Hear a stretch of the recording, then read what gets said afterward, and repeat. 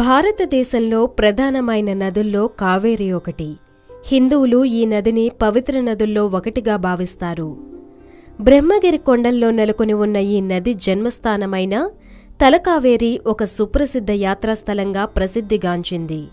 తులసంక్రమణం అనే ప్రత్యేక సందర్భాన్ని పురస్కరించుకుని వేలాది మంది భక్తులు ఇక్కడ గల 3 దేవాలయాలను సందర్శిస్తారు. ఇక్కడ నీరు ఫౌంటైన్లాగా ఎగజిమ్ముతూ ప్రవహిస్తుందని భక్తుల విశ్వాసం. కావేరీ నదీ పుష్కరాలు ఈ ఏడాది సెప్టెంబర్ 12వ తేదీ నుంచి 23వ తేదీ వరకు జరగనున్నాయి. అత్యంత పవిత్రమైన కావేరీ నదిని దక్షిణ గంగగా అభివర్ణిస్తారు. సహ్యాద్రి పర్వత శ్రేణుల్లో సముద్ర మట్టానికి 1320 మీటర్ల ఎత్తున మైసూర్లోని బ్రహ్మగిరి కొండపై కావేరి ఆవిర్భవించింది. కొడుగు లేదా కూర్గు అనే ప్రాంతం ఈ నదికి రూపకల్పన చేస్తుంది. కావున ఈ నది కూర్గు కువూరి అని కావేరి ఉద్భవించే ప్రదేశాన్ని తలక్కావేరి అని అంటారు. కావేరి పుట్టే చోట ఒక చిన్న తొట్టె ఆకారంలో ఉంటుంది. ఈ తలక్కావేరిలో కావేరి మాల్ పెద్ద విగ్రహం ఉంది. దీన్ని కావేరీ దేవతగా భక్తులు పిలుస్తారు.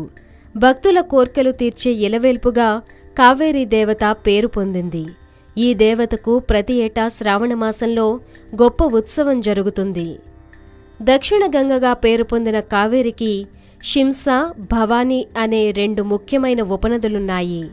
ఇవి కాక కనక, సుజోజ్యోతి, హేమావతి, లోకపావ, అర్కావతి, తొప్పయ్యేరు శరభంగ, మణిమధుర, హాళే, సాగరఘాటే, లక్ష్మణతీర్థ, కాబినికుండల, అమరావతి మొదలగు చిన్న పెద్ద మొత్తం కలిపి 50కి పైగా కావేరికి ఉపనదులున్నాయి. కావేరి పరివాహక ప్రాంతమంతా సస్యశ్యామలం. అందుకే కావేరిని పొన్ని అని అంటారు. పొన్ని అంటే ధాన్యం అని, బంగారమని 2 అర్థాలు. ఈ నది ధాన్య సమృద్ధి కలిగించేది, బంగారు పంటలు పండించేదని పేరు. కూర్గు కొండల్లో జన్మించి కొంత దూరం పర్వతసీమలందే ప్రవహించి తర్వాత ఆగ్నేయ దిశగా ప్రవహించి మైసూరు రాష్ట్రంలో పీఠభూమి దశ వదిలి కిందగల పల్లంలోనికి శివసముద్రం వద్ద దూకుతుంది. ఇక్కడ కావేరి 2గా చీలుతుంది. ఈ 2 చీలికల పేర్లు పరుచుక్కి, గగనచుక్కి అని పిలుస్తారు. పరుచుక్కి 230 అడుగుల క్రిందికి ఒక జలపాతంలా పడుతుంది. గగనచుక్కి అద్భుతంగా 90 కిలోమీటర్ల కొండచర్యల్లోకి పడి కావేరీ నది అలసట లేకుండా ప్రవహిస్తుంది. శివసముద్రం దాటిన తర్వాత కావేరి తమిళనాడు రాష్ట్రంలో ప్రవేశించి తంజావూరు జిల్లాలో అధిక శాతం ప్రవహిస్తుంది. అక్కడి నుండి మరికొంత దూరం ప్రయాణించి బంగాళాఖాతంలో కలుస్తుంది. స్నానయోగ్యమైన కావేరీ నదీ తీరాన అనేక పుణ్యక్షేత్రాలున్నాయి. మొదటగా చిదంబరం ఆలయం గురించి చెప్పుకోవాలి.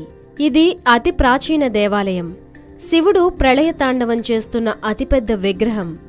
4 దిక్కులా 4 రాజగోపురాలు, నటరాజస్వామి ఆలయంలోని నృత్య మందిరంలో ఎన్నో నృత్య భంగిమలు 100ల కొద్దీ ఉన్నాయి.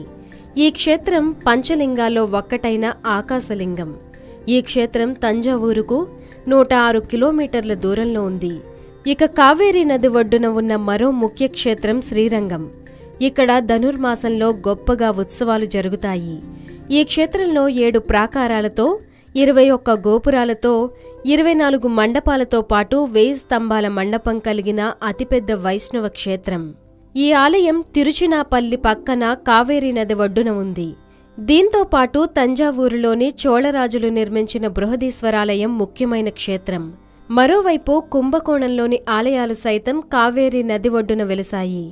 4 వైష్ణవ క్షేత్రాలు, 12 శివాలయాలు ఉంటాయి. కుంభకోణ క్షేత్రమంతా దేవాలయాల సముదాయమే.